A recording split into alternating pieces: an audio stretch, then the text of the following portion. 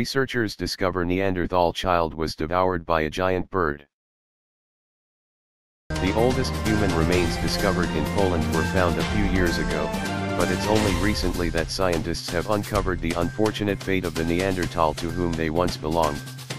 It was only this year that researchers discovered that the bones, found amid the remains of animals, actually were once those of a Neanderthal child.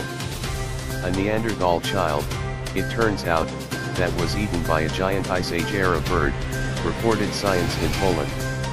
The bones, determined to be phalanges from the child's hand, were dotted with dozens of holes, and that was the clue that led researchers to determine what happened to the body.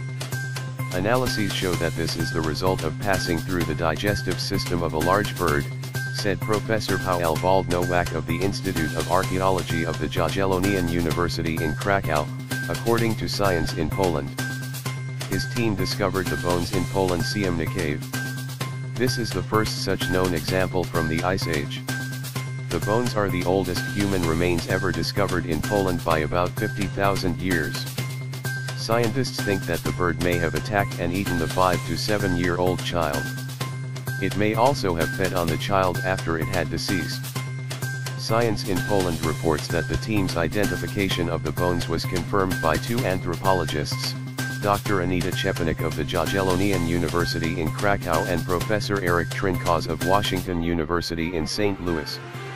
The 1 centimeter long bones are poorly preserved, precluding the possibility of DNA analysis.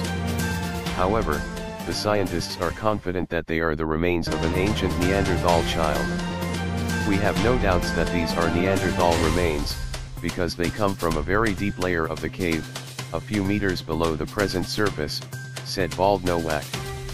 This layer also contains typical stone tools used by the Neanderthal. Though the phalanges were discovered years ago, detailed laboratory analysis identified the remains as human.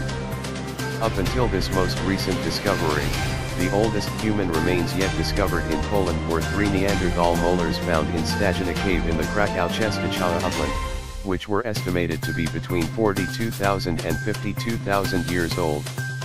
Neanderthals, Homo neanderthalensis, a close relative of modern man, Homo sapiens, are thought to have appeared in Europe about 300,000 years ago before mostly dying out by about 35,000 years ago, according to Science in Poland. The discovery of the child's bones is significant for scientists seeking to learn more about ancient humans in Europe.